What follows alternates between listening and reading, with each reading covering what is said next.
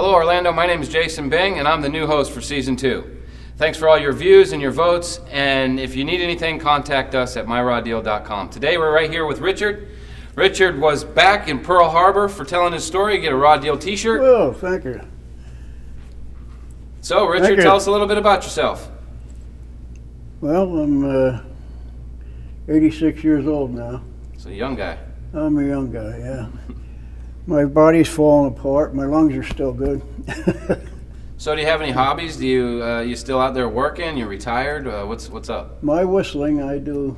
Oh, you're a professional whistler. Yes, sir. Oh yeah, you wanna whistle us a little something? If you're ready for that. All right, right now we got a war vet who is a professional whistler. You guys ready for this? All right, here we go.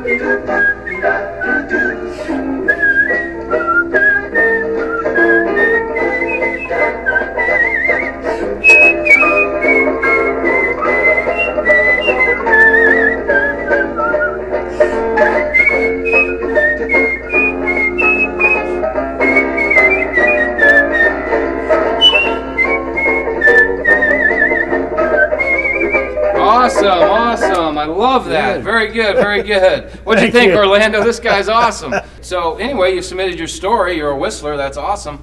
Tell us a little bit about your story. What happened? I enlisted in the Navy back, I guess, 42, 43. Oh, back in 1942, 43. And, okay, great. They put me on board USS Custer, APA 40, which was a troop ship. We took the troops into the beach. Mm-hmm. We had on board, I think, 20 or 22 LCVPs, the small landing boats. Okay, little. And we had 2 of the larger LCMs, same thing, only bigger. And I was a gunner's mate. And when you have a job on a ship, it's not one job, it's many. Okay. Another thing I did, I stood watching crow's nest. Okay. So where were you at? Where'd you go? Saipan, Guam, Kwajalein, Eniwetok,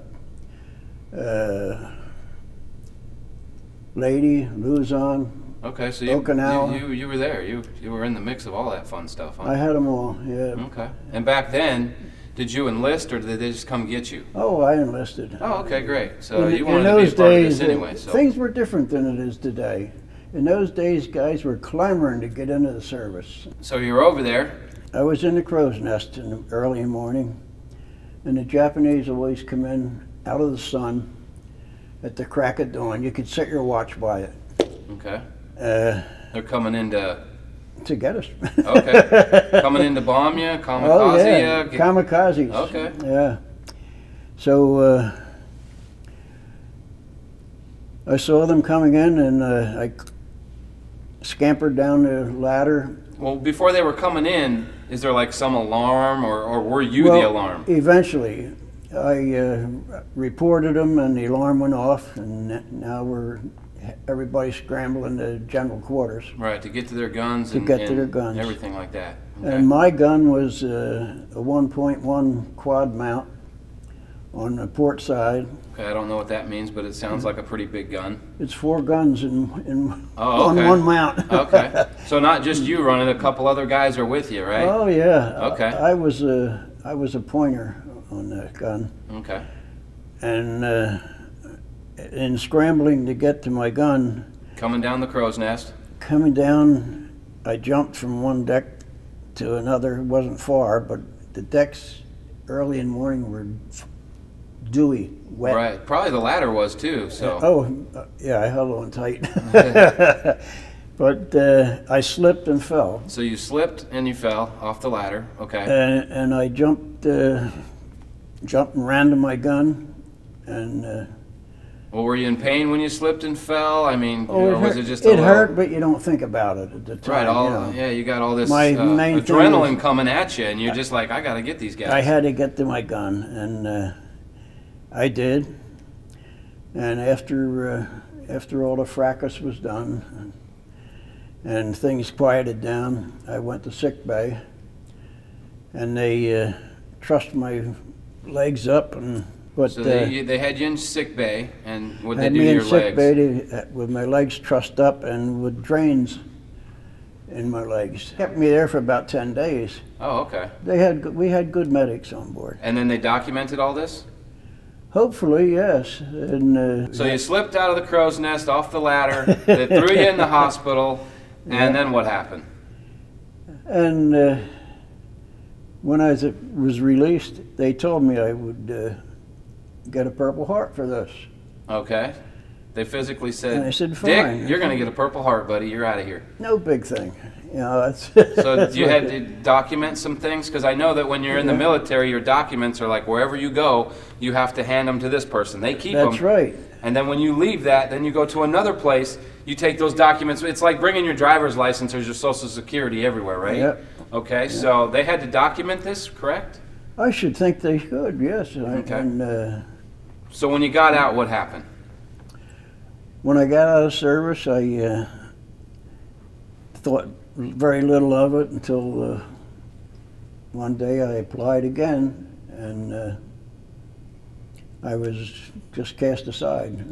So they didn't. Did they say anything? Did you go to the VA? Who did you talk to? No, I didn't push it, you know. Right. I mean, this happened a long time ago. You went into the military wanting to be there, thinking that the military is just going to help you out. In fact, I tried to re-up. Oh, you tried to get back in. But there were so many of us at that time, they just, you know, going home, kid. Maybe they had the documents and they said, you know what, he got hurt. That could be. And, I don't know. But that was the big thing. I felt that somebody should recognize it, you know. Wow, Richard, that's a heck of a story. I hope that we can find you some justice. I'm going to see if I can find some avenues for you to take. I mean, I know it's been a while. It's been a while. To see if we can't get you something, you know, for the Purple Heart or something. I mean, you served back in the day when we really needed you, and well, we appreciate that. Thank you very much. All right, Dick. Well, thank you very much for coming out and telling us your story. We really appreciate it. And now it's up to you to vote on who you thought got the rawest deal. Is it going to be story number 1, story number 2, or maybe it's story number 3? The choice is yours. Go to myrawdeal.com and vote now. I'm Jason Bing. Thanks for watching.